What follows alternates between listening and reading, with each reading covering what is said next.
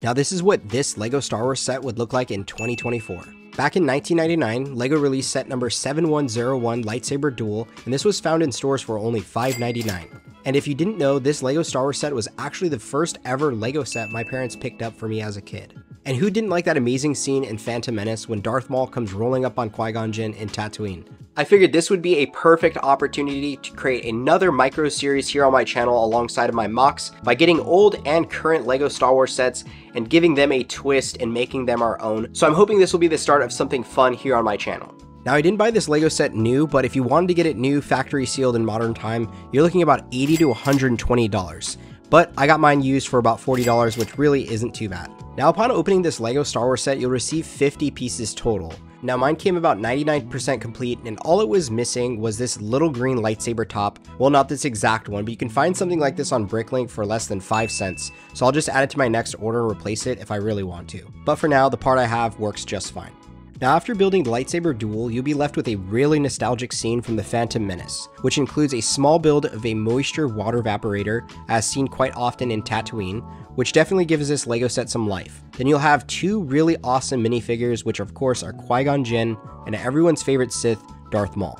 And this set also includes one Bloodfin speeder bike. Now the finished product for me is 100% a throwback to when I was younger, and it definitely recreates that amazing scene from my favorite Star Wars film. And if your heart so desires, this box actually displays a few alternate builds that you can create. I definitely think they're a bit strange, but hey, if it works for you and you like them, that's all that matters. But like I stated in the beginning of this video, let's give this thing a modern day twist, so let's go grab some parts and get to building. First off, I'm going to create a modern day looking base for this diorama using a method that I've seen a few other YouTubers do as well. This method allows you to stack bricks and create a flat and parallel surface that you can use for your mocks. This allows for an easy insert and takeaway process that gives you a perfect and fast diorama setup.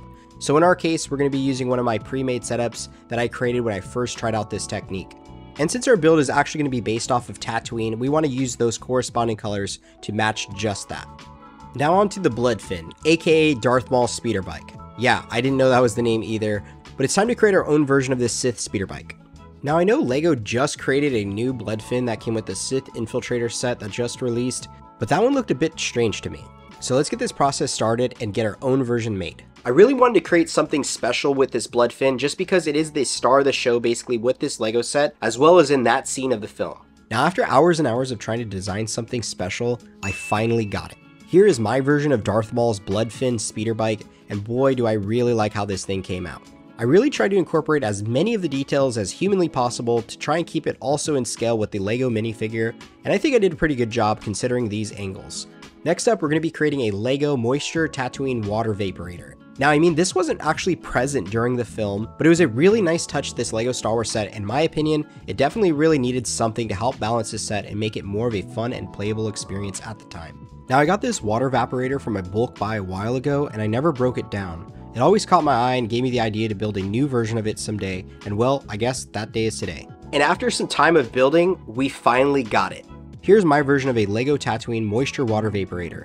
I figured I'd give it some close-up detail, which includes 4 antennas that pays homage to the original LEGO Star Wars set, and I also added in some other micro details which gives this build a modern day look. And I also wanted to include at least one DRK-1 Dark Eye Probe droid. These are the droids that you can see Darth Maul sending out in episode 1. Just like the water Vaparator, this isn't something necessarily seen in this exact part of the film, but it adds more detail to this diorama. I stumbled across Dark Kirk's design and I thought it looked phenomenal, so I decided to use this and not go with my own this time around. I changed a few parts out on it, but I think it came out great. I'll link down below if you want to purchase the instructions from him as well. Now that we have the builds all completed and set, it's time to move on to the minifigures. When I look at these original minifigures, it brings me so much nostalgia. It reminds me of when I was a kid, and it really reverses the clock. If you didn't know, this LEGO Star Wars set was the very first set to introduce a Qui-Gon Jinn and Darth Maul minifigure at the time. And let me tell you, 5-year-old me at the time was so stoked. But since we were making this a modern day looking set for 2024, I decided to bricklink a Qui-Gon Jinn that released in that recent Darth Maul Sith Infiltrator back in May. And if you're wanting to pick something like this up in the current USA Bricklink market, you're looking around $11, which is actually not too bad considering it comes with a really neat poncho that I love using to decorate my other minifigures with. Kind of like this Jedi minifigure that I'm working on my Felucia Mock series here on my channel. Now for the star of the show, Darth Maul. I had such a hard time deciding on which Darth Maul minifigure I wanted to use, but hey, how can you not use the new Darth Maul that just released? No, not the Sith Infiltrator one, definitely not that one. I am talking about the new 25th anniversary Darth Maul minifigure that released in the 2024 Visual Dictionary this year. Now that we have our minifigures and builds all good, it's time to show you the completed product.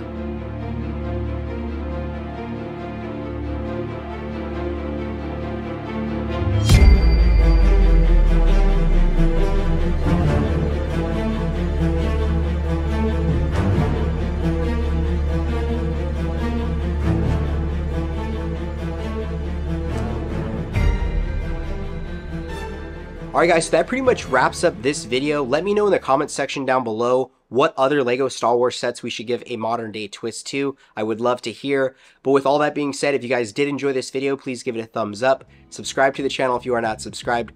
And tap that notification bell to be notified when I do drop a new video. I'll see you guys next time. Peace.